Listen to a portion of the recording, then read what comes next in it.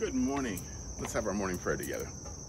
Father God, today as I lift up my brother and sister, we're reminded of Psalm 61, where David said, "From the ends of the earth, when my heart is faint, I cry out to you. Lead me to the rock that is higher than I." We need a firm foundation, a rock. Please be our rock and lead us to you. In Jesus' name, amen. If you're confused today, there's a rock that is higher than you are, that you can build your hopes, your dreams, your faith upon. I invite you to get in his word. I invite you to continue to pray daily with me. And I invite you to trust in the Lord, this rock that is a firm foundation, this rock that is higher than you and I. All right, thank you for praying with me. I wanted to show you one special thing.